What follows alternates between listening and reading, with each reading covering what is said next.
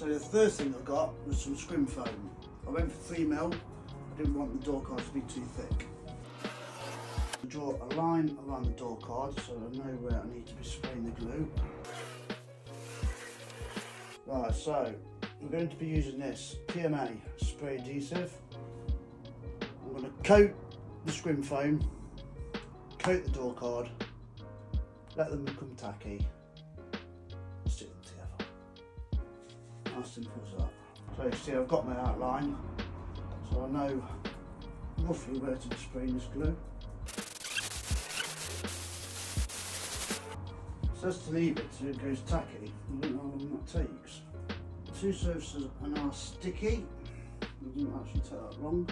Let's get this in here. Try and aim. Oh my god, it's really sticky. Quick push down. I'm now going to trim off the excess. I'm just going to trim around the cutouts for the handle.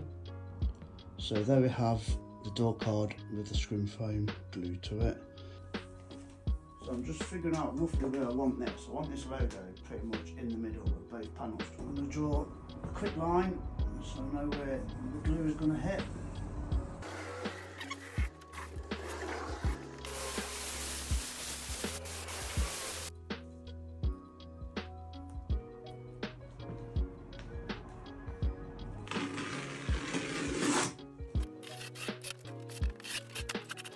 So I'm going to be using 4mm staples to ensure the staple isn't going to fire straight through to the other side.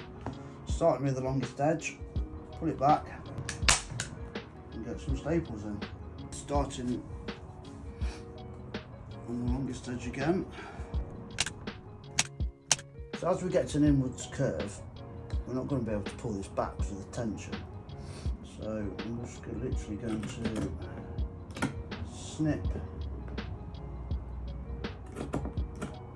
a couple of cuts in just to get rid of that tension. We're going to tackle an outside corner. So basically what you want to do, you want to bunch it up the best you can. Pull back nice and firm and you'll see on the actual edge it's nice and flat. So you just want to get a few staples right the way in there.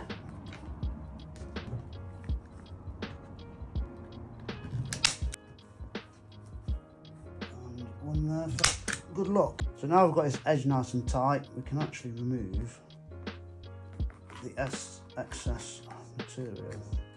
Nice and flat. I think I used too much glue.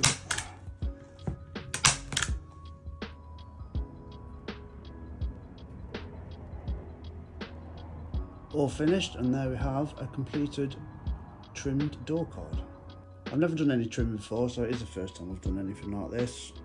It's not actually that hard to do, but next time you see these, they'll be installed on the camper van.